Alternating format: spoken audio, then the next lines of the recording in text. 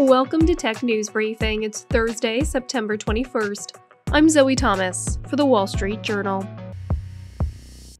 Among the problems that artificial intelligence could solve is helping biologists figure out which of the myriad of variations in a person's genetic code might make them sick.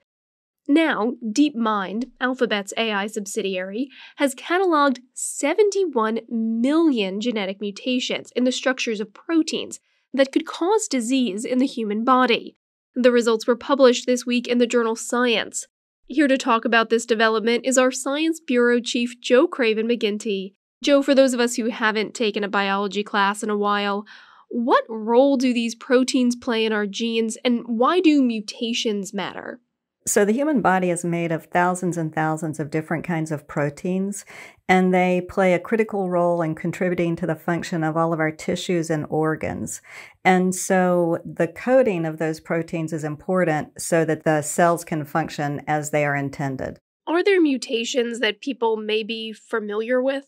There are. So, for example, sickle cell anemia is caused by a mutation of a protein. Cystic fibrosis is, some cancers are. How does DeepMind's AI model work to find these variations, these mutations? DeepMind developed a language model that evaluated 216 million possible single amino acid changes across more than 19,000 human proteins. When they did that, they predicted that there are 71 million so-called missense variations. These are variations to what they expected in the structure of the proteins.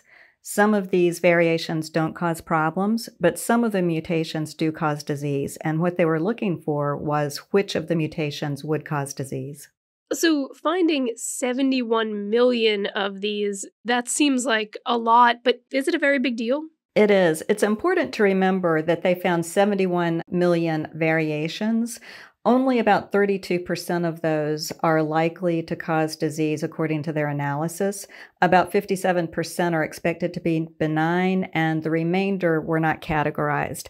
So in comparison, to do this manually, to observe these sorts of mutations through observation, only about 4 million possible variations had been observed previously, and only 2% of those had been labeled as possibly causing disease. It's expensive and laborious to do that. So what this brings to the table is the ability to quickly analyze these structures and deduce which ones of them might cause problems.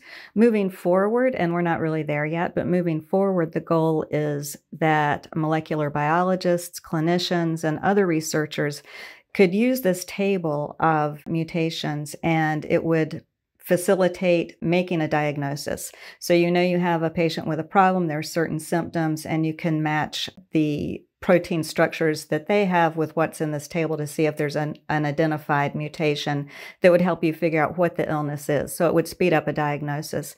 And then the second part is that knowing where the issue might lie would help with the development of therapies, drug therapies, treatments, and other ways to help with the disease. So AI has really leapfrogged finding all of these things. Has DeepMind done anything like this before?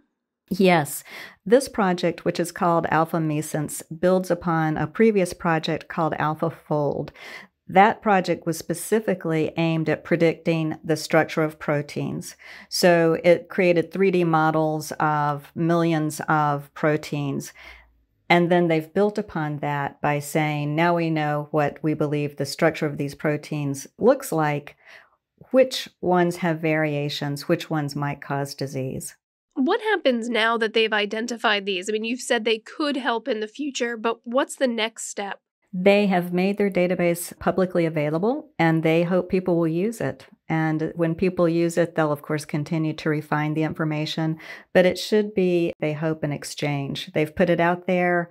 People will use it, hopefully benefit from it, and they'll build upon the learning moving forward. Outside researchers who have looked at this project caution that these computational predictors are not yet reliable enough to be used alone for genetic diagnoses, but they do say they show a lot of promise and think that in the future, even more will be possible. And we're talking about people who are researchers, biologists, scientists who are going to use this.